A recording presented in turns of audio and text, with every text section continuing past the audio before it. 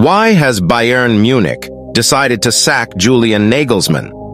According to the Daily Express, Julian Nagelsmann was informed about his sacking while on holiday in Austria.